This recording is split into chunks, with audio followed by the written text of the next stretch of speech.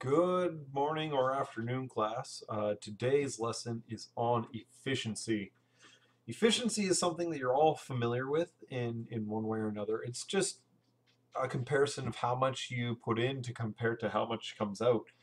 And so we can use efficiency across any sort of thing that you can measure, be it uh, what we're doing, which is work and energy and power, or you can use efficiency across anything where you are putting stuff in and getting stuff out. You can do it according to like efficiency of crop growing.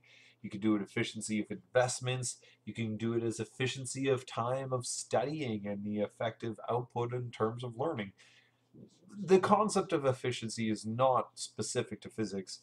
It's it's everywhere. But we really still like using it because it's valuable for comparisons. It's the ultimate application base.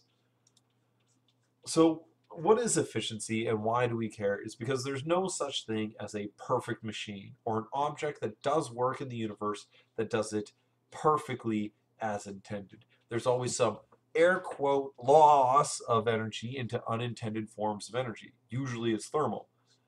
Friction is usually the number one cause of turning whatever useful work energy into a useless heat energy. So it's not that energy is lost so much as energy is turned into a form that we didn't want.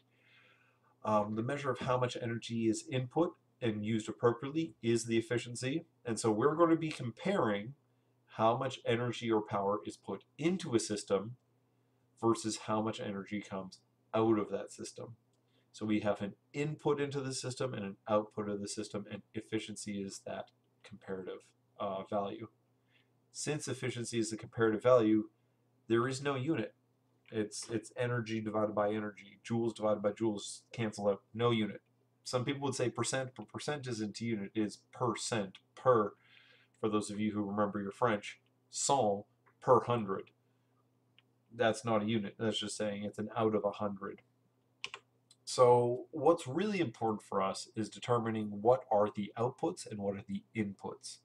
What are outputs and inputs? Well, let's take a look. Outputs are what happens to the system. It's the result. This is what happens as whatever things happen to the system. So if something changes its height, that change in height is an output in the form of changing potential energy. Or a change in velocity is an output in terms of form of changing kinetic energy. Or changes in temperature are outputs in the form of changing thermal energy. Notice height, velocity, temperature, these are all things that happen to the system. These are the things that are physical observable results. This thing went that high, this thing's going this fast, this thing is now this temperature. These are all results of something that happens. These are measurable. So the observable measurable results are your outputs. The inputs is how much work or how much effort is put into making it go. If I'm pushing really hard with an applied force, that is how much I'm putting in. If I have a motor and I'm running it at a certain amount of energy or I'm running it at a particular power to make things go, that is the thing that's trying to make it happen. That's an input. So when you're reading a problem, if you see a change in height, a change in velocity, or a change in temperature, that is an output situation. And the thing that's trying to make it go, motors, hot plates, people pushing things, those are inputs because that's making it try. That's the try side. Trying is input. What happens is output. So here's our formulas. The efficiency is the power output over the power input, or the work output over the work input, or in shorter forms, I do it pout over pin, P out over P in, or wout over win, work out over work in. These are our efficiencies here. Here's a little quick check. If your efficiency is ever greater than 100%, you put them in the wrong spot. You should never have efficiency greater than 100%. That's crazy.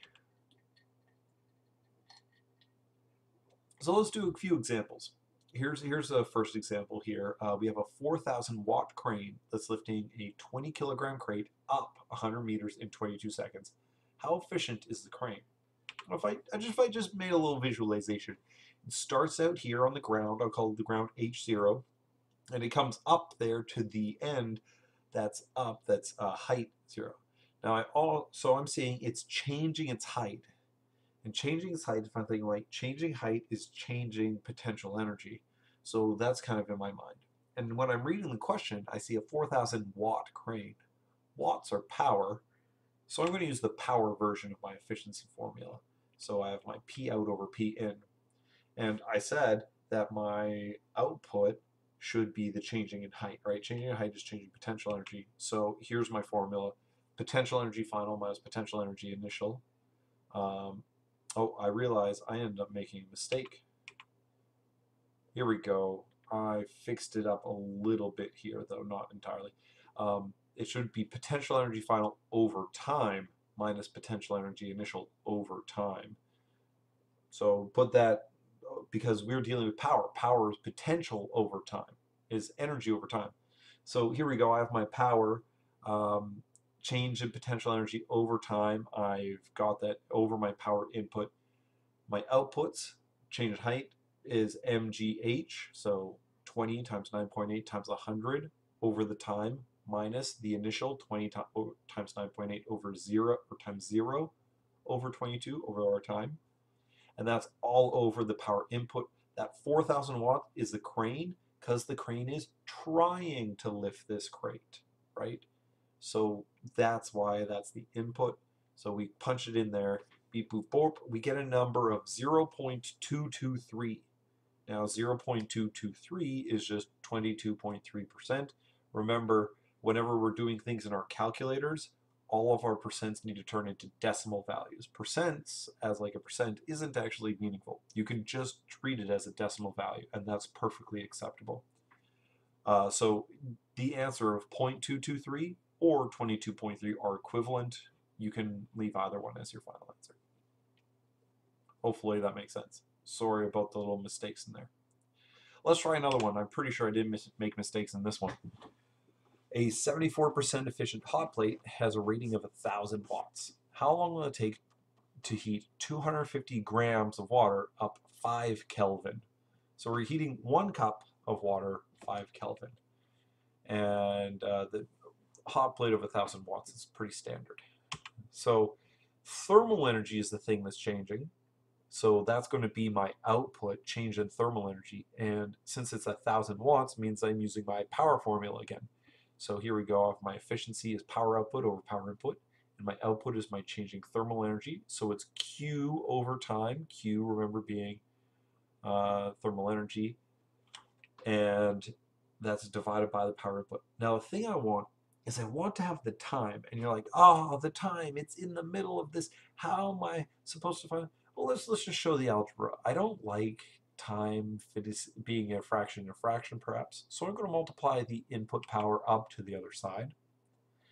And now time is in the denominator. You should never leave the variable you're looking for in the denominator. So I'm going to multiply it up to the other side. I have time as efficiency times power now is equal to Q.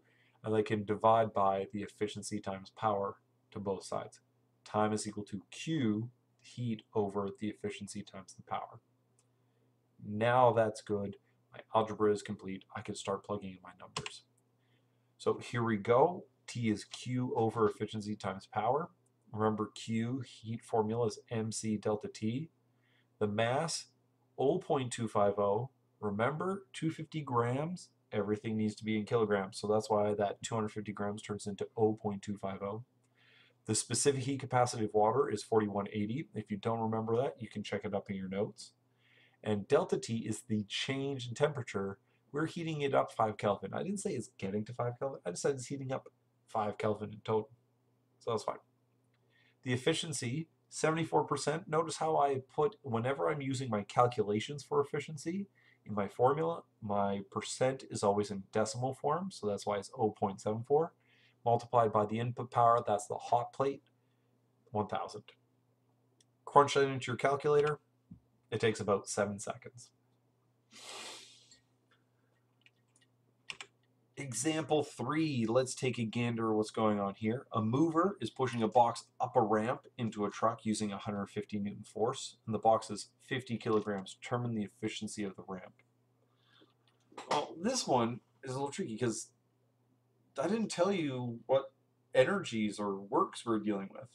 So we kind of have to scratch our head and look at this situation. I'm like, okay, if I have a ramp, box starts at the bottom, box ends at the top, what do we have?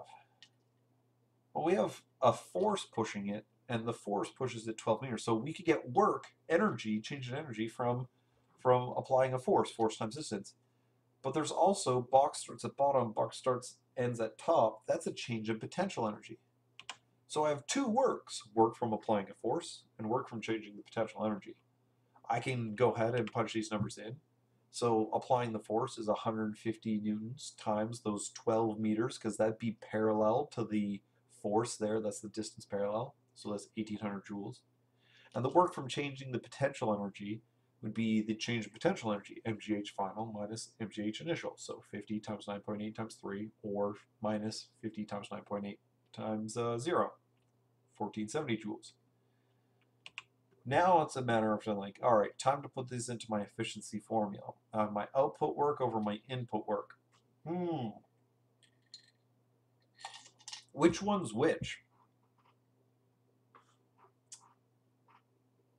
Now, nobody said anything because you're watching a video. Also, you wouldn't say anything even if I was there because, let's be honest, you guys are not very good at talking sometimes.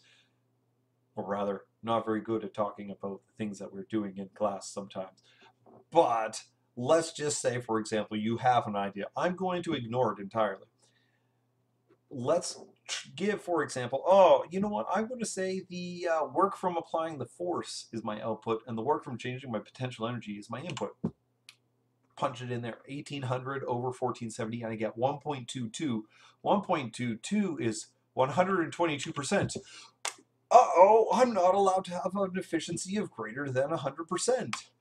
It means that while I did this work, I clearly chose the wrong ones to be in the wrong place. Is this everything is terrible and I should, give up? Probably not. It's not that big of a deal because you just flip them. See, work potential over work force now flips it around 0.82, 82% efficient. That's the correct answer. The whole point of me going through that is to say, like, hey, if you make a mistake, use that quick check. Your efficiency can never be over 100%. And if it is, then that means you just flip them and you'll be fine. That's it. Practice the efficiency problems on the worksheet, and I'll see you tomorrow.